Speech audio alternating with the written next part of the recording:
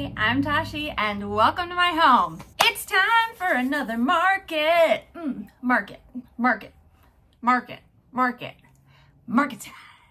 I love yarn. I love yarn. I love yarn. I love yarn. Well, it is officially time for my second market of all time. I am very excited. If you are new here and you missed the first market vlog, you can check that out by clicking whatever the thing is that pops up in one of these corners. I don't know which one it is because video recording. It's a Kevin. Say hello to the people. Hello, people. All right, so I have spent the last 2 weeks since our previous market doing a little bit of market prep, but honestly, I haven't been doing that much because we still have so much inventory from that previous market. What I have prepped though is I have prepped some bags. I have made 3 of these retro daisy granny square bags, and I still need to tag this one, which is why it's sitting here. I've made a couple of different versions of bags as well, and those are in my video from last week if you wanted to actually see those.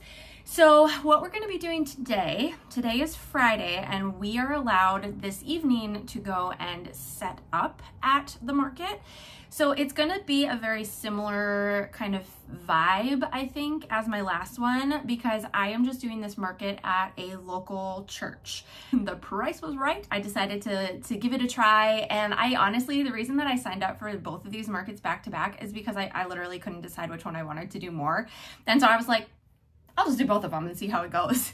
So next year I'll probably only do one or the other, but I'm kind of a little bit disappointed because this weekend there are so many craft fairs happening in my area. It's kind of wild. One of my recent acquaintances / I now consider her a friend who hand dyes her own yarn. I actually will be wearing a shirt tomorrow that I made these past couple weeks made from her yarn. But she just texted me today and she goes, "Hey, are you gonna be at this craft fair tomorrow?" And I was like, nope, because I'm gonna be at this other one. And then I have another crafty friend who's gonna be at a different one. So I know of at least 3 craft fairs that are happening tomorrow, which I don't know, it could be bad, it could be good. Like, people might just be in a craft fair mood and like go visit all of them, or it could be bad and nobody will show up. So, because I definitely don't think I'm part of the bigger one. I think my friend with the hand-dyed yarn, she's doing the bigger one. So I did ask her what time that got over. I'm kind of hoping that I can go see that one after mine ends, because mine does end a little bit early. Ours goes from 9 to 2:30 tomorrow. And so I'm hoping hers will go a little bit later so I can maybe pop over there and compare to maybe see which one I want to do next year if they land on the same day again. My expectations going into this market are pretty low. I expect it to go pretty much the same, if not a little bit worse than the last market, just because there are so many other things going on in town tomorrow. So my minimum goal that I'm setting is actually going to be the same as last time, $150. That'll cover my booth fee and then make me feel okay about sitting there for, you know, the amount of time that the craft fair is running. My mid-range is going to be between $300 and $400, and then my, oh my gosh, this is amazing, I think I'm going to actually set a little bit lower than last time, and that's going to be like $800. So that is where we are at. We're also going to have a different person with me than my last market vlog video. So I have told you guys about this person quite a few times in quite a few of my videos. My friend that makes all of these sewn items for my shop, she also helps me with the linings of some of my crochet bags. Her name is Kelsey, and she is actually going to be helping me at the market tomorrow, which I'm super excited about. Kind of an anomaly for her, honestly, because she has 2 small kids, and so getting away from them, especially like on a weekend when they don't have school, is really challenging for her. So I'm so excited to just be able to spend like 5.5 kid-free hours with her, just sitting and being amongst all of our creations. I think it's gonna be really fun. So I am actually very much looking forward to that. She actually is not going to join me tonight because she lives pretty far out of town. So I have recruited my amazing husband to help me tonight. We are allowed to go set up between 7 and 9 this evening. So my goal is to just get like the furniture and the hardware set up tonight, and maybe like the signs. Hopefully tonight we'll just get all of like the display pieces set up, and then I'll bring product and actually stock it tomorrow. We are going to be leaving bright and early tomorrow. My goal is to get to the venue by 7:30. I told my friend she can meet me there sometime between 7:30 and 8, and the market starts at 9. So I will be taking you guys along with me on that whole setup journey. I'll be doing check-ins with you guys tomorrow, letting you know how it's going. I'm also kind of excited because one of my students is selling her crochet stuff at this fair too. So we're probably gonna have to go scope her out at some point tomorrow as well, because she does a really amazing job, and I'm just kind of excited to see like how she continues to grow and transform. And I hope she sticks with it because she is really, really good. If you want to know everything that I'm bringing to this market, watch the last market vlog video, because it's basically all of that stuff minus like the 9 transactions worth of items that we sold, which was not a lot. So it's really going to be a lot of the same stuff. The only difference is we have a bunch of Halloween inventory left, and I actually have it all in this bucket. This is all of our Halloween inventory, and I have some like hanging over there. So my friend and I decided that we're gonna do all of our Halloween stuff 50% off, because we kind of just want to get rid of it, because we're gonna want to make new stuff next year. So I have to figure out like some sort of bin or container, I don't know, some way to display this and some sort of signage to go with it to mark it all 50% off. But yeah, so that's another thing that I got to do tonight, is I got to figure all that out. So I got a lot to do. I'm only mildly overwhelmed, and Friday night I have a tradition. Friday night I get into my comfy clothes as soon as I get home from work, and I clean my entire house. So that's on the agenda as well. So I think I'm just gonna clean until my husband gets home, and then I'll try to get the car loaded before he gets home so that at 7 o'clock we can just zip over to the venue, set up, and then come home for the evening. That's the general plan. Yeah, I guess I'll probably talk to you guys sometime tomorrow. Told you to walk away.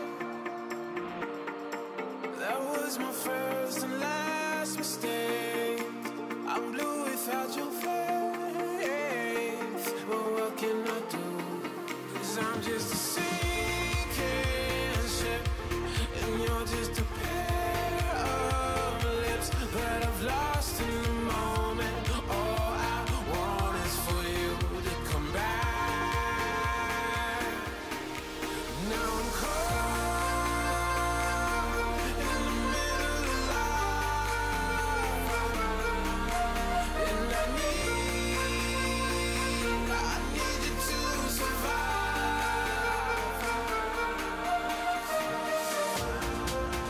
Whoa, I need you to survive. 'Cause without you by my side, I can't survive.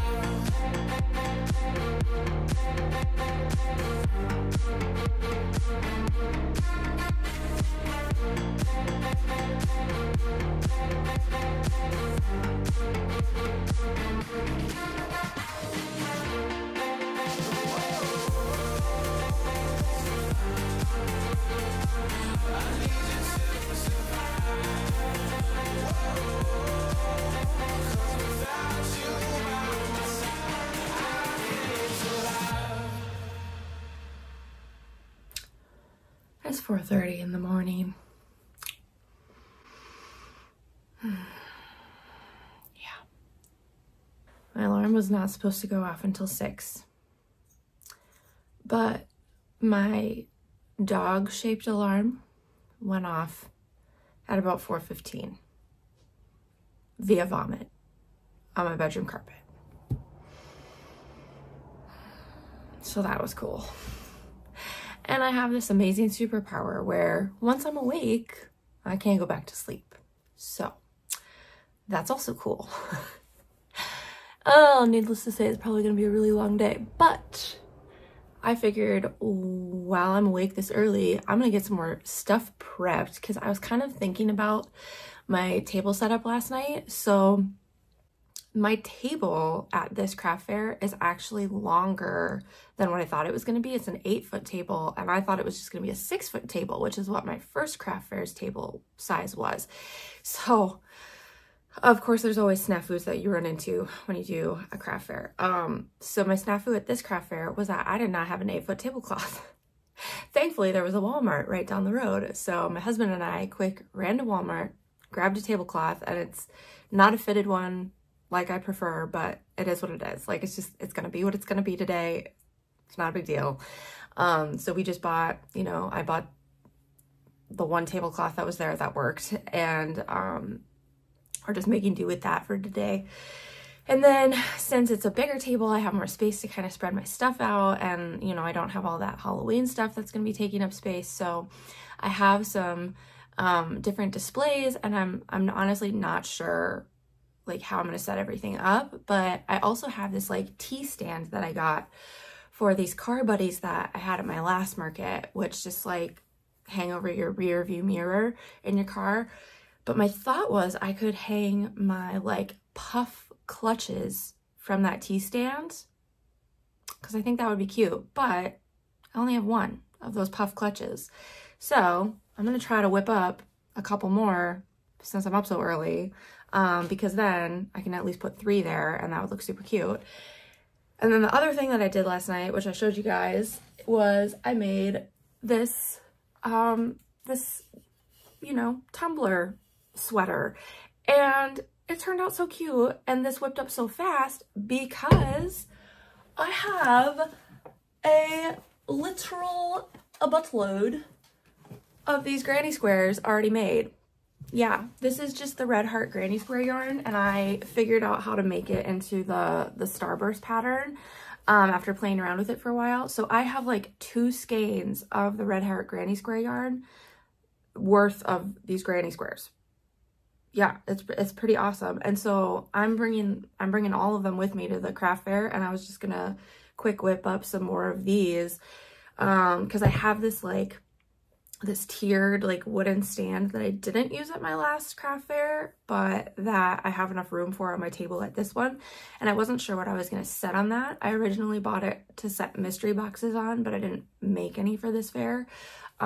So my thought was, okay, well, maybe I could figure out a way to display these on there. I'm kind of like sad I didn't come up with this earlier, because I think it would be fun if I made like little cardstock inserts to like hold them, to display them nicer, because then the cardstock inserts would sit really nicely. But my printer can't handle cardstock, so that's not going to be a thing that happens this morning. It is what it is. This is the life. I also have this like very nearly finished sweater. I just need to finish crocheting the inside, so I might try to get that done this morning as well. I don't know. I have a lot of goals this morning, I guess, but we'll see how much I get done. And yeah, so I'm just gonna do all that. I'm just gonna sit here and crochet until I need to start getting ready to leave for the craft fair.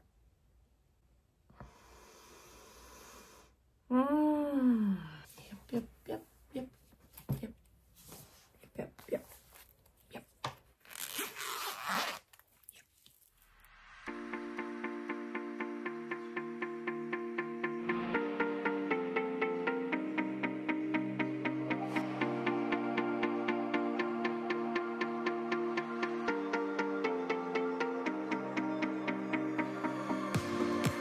And this can be the end. I won't just settle for being your friend.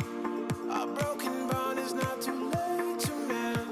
But what can I do? 'Cause I'm just a sinking ship, and you're just a pair of lips that I've lost in the moment. All I want is for you to come back. Now I'm caught in the middle of life, and I need you to survive.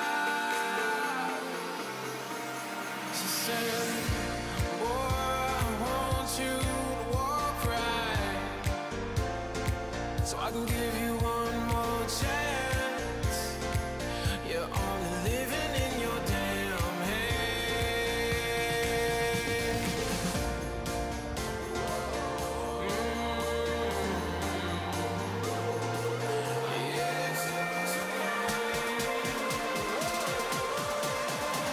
Without you by my side,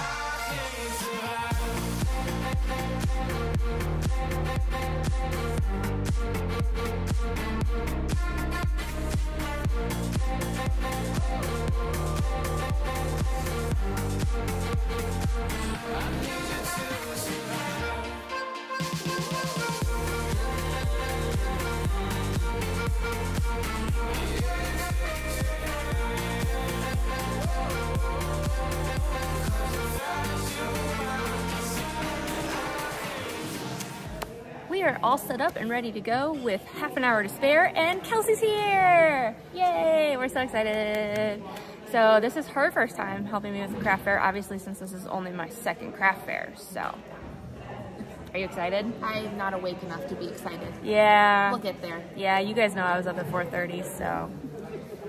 We're just living our best lives here, people. Okay, also outfit time, because it's very important. So the shirt is made of Rachel's hand-dyed yarn, which I will link in the description. I finished it this week, got it all blocked and ready to go so that I could wear it today, and here she is.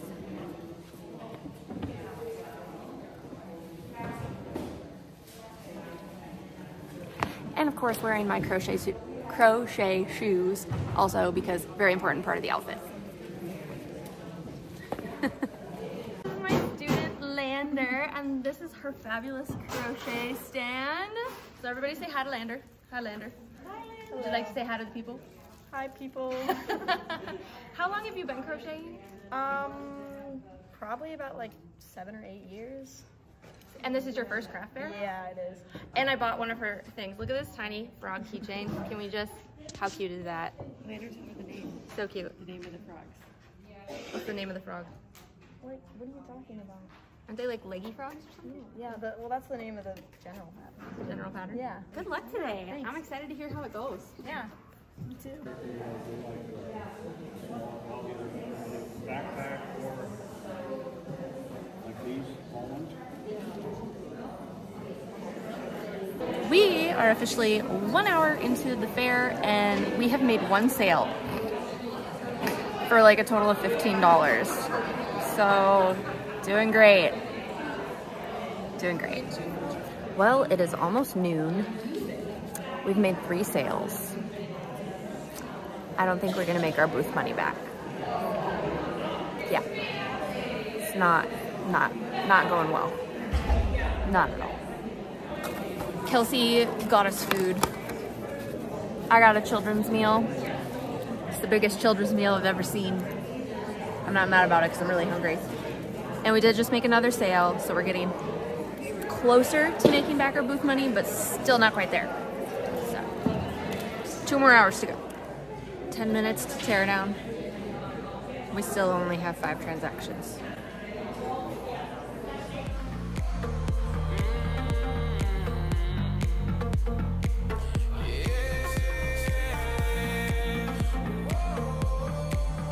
Cause without you by my side, I can't survive. Hello, it is the next day. We have some stuff to talk about. So this was only my second market ever, right? Like ever. So I really don't have a ton to compare it to. I, talked about kind of some of my worries going into the market, the fact that there were like multiple other markets going on in the area the same day. Turns out there were like at least 3 other markets going on that I specifically knew of, that I had friends that were vending at. So that was a little interesting. Like, I didn't know if that was going to hinder or help, like if people were just going to be like jumping from market to market. But we only had 5 total sales and it did not go great. So I'm just I'll run you guys through all of the sales. So these prices do include the tax that was charged on the items. So I sold, let's see, the first transaction, we sold 1 ghost plushie and 2 like mini plushies that I used to have in my mystery boxes. I ended up just taking them out. Those were both half off. So the full-size ghost plushie only ended up being $6. The minis ended up being $4 each. So that was a sale of $15. And then the second sale, I just sold 1 ghost plushie. So again, that was another $6. And then the third sale was for 2 small pumpkins, which the small pumpkins, it was buy 2 for $8. So that was an $8 transaction. And then And then we had a decent sale. This really nice lady, she was like shopping in the booth. She left and then she came back because she was obsessed with my zipper wallet. Like I had this retro daisy granny square, like little pouch thing. So it was just 2 retro daisy granny squares like crocheted together, and then my friend made a lining with a zipper. And so she came back and bought that for $25, and then she bought 2 little keychain wallets that my friend made for $8 a piece. So that sale was $41. And then the last sale of the day, they bought 2 small pumpkins, 1 large pumpkin, and then 1 car buddy. So most of those items were discounted because, you know, it's seasonal. So that was a $30 sale. So in total, we only sold like around $100 worth of stuff. It was like under $100. So we'll round it up to 100. And I had to pay Kelsey, my friend, her cut, which was $25. So all in all, I made $75. And the booth fee. What was the booth fee? The booth fee was, I don't even remember. I have to go look back. So the booth fee was actually cheaper than I thought. So that's nice. I think I must have been getting it confused in my head with the other one. So I actually only ended up paying $55 for this show. So that actually is better than I thought. I thought I paid $70 for this show, but I think that was the last show. So $55, still not excellent. So I ended up making almost $20, but not quite $20. And then my friend did go and get us lunch. So I actually paid her $10 for lunch. So really I made a whole $10. I made $10. So not great. 5 sales over the course of 5.5 hours. Also not great. It was very slow. You know, Kelsey and I, we had a lot of time to just obviously sit around and kind of chat. And one of the things that we were kind of, you know, thinking about is we were watching the clientele that was like coming through this market. And it was a very similar clientele to my last market because they were both at churches. And, you know, nothing wrong with it, but it was just an older clientele. And the stuff that we sell is a lot of times geared towards, you know, more people our age and younger. So like millennials and the Gen Z kind of generations. So, you know, we were kind of thinking like for future markets, we want to focus more on markets that'll maybe attract like a younger crowd. So I'm excited for my market that's coming up in December, because it is going to be like a younger group of people. I know some of the people that are vending it, they're around my age. It's, you know, it's this art collective group that's in our area. And so they're, you know, my age people that support, you know, small businesses and artists in the local community. So I think that that market will be really, really good for kind of like what we're kind of vibing for. And then Kelsey also reached out to her sister-in-law because her sister-in-law does art kind of in the area. So she's really involved in the art community, and she was asking her, you know, like what are some places we should be looking? And her sister-in-law did give her one place that I'm going to look into a little bit more. It's a place that like sells art by artists, and then they just take a cut of the profits. So I thought that maybe it might be worthwhile for me to try to sell like some of my bigger ticket items there, like my cardigans and my, you know, my big like sweaters and stuff, because those are hundreds of dollars. And, you know, I feel like usually people coming to craft fairs, they're not trying to drop like $200 on a sweater, which like I don't blame them, because I wouldn't even do that. If I'm being realistic, like it's definitely worth it. You know, I put the time into it, but I have the skill to make it. So and I'm just not financially in a place where I can drop $200 on a sweater, but you know, some people are. So I just need to find those people. We also thought like trying to find craft fairs at breweries and wineries would kind of be more our vibe. So I am going to be doing, I'm just about to email the person. I am actually going to sign up for another craft fair that's happening in 3 weeks. It'll be on Small Business Saturday, and it's going to be at Falls Park in Sioux Falls, South Dakota, which is like kind of the iconic landmark of the town that I live in. And so I'm kind of hoping that that again will attract like a little bit of a younger crowd. It's a cheap show, so I'm not super worried. If it goes kind of like yesterday did, then it's not the end of the world. And again, it's a learning curve, right? Everything's a learning curve at this point. So at least I didn't go in the hole. That was what I was worried about. Like, as we were halfway through and I had only made those 2 small sales, I was like, please just let me get my booth money back. That was like my mid show prayer. I was like, if I can just get my booth money back, like, I will walk away from this and be satisfied. And like, obviously I'm still a little disappointed, but it can always go worse. That's the thing I have to just keep reminding myself. Like, it could always go worse. Yeah, it was a learning opportunity. And I actually, the gal that bought my little flower square pouch, she and I had a great conversation, and she gave me a really good idea for some stuff that I could sell at my upcoming markets for like Christmas gifts. And so it was definitely not wasted time in those regards, because she was great and gave me some really great ideas as well. You know, we got more experience, and overall it was a positive time. Like, it was a fun time being there with my best friend and just kind of hanging out and being surrounded by other crafters who are passionate about what they do. It was awesome to see my student selling her stuff, so that was so special to see that. And so that was just really cool as well. But yeah, I think overall, not my best market, but live and learn. One thing that I really did like was I loved the 8-foot table. Chef's kiss. The 8-foot table really makes a difference. My gosh, those 2 extra feet, I was not expecting that to make that much of a difference, but I loved it. I had this like 3-tiered wooden stand that I couldn't fit on at my last craft fair because I didn't have any room for it because everything was so smushed together.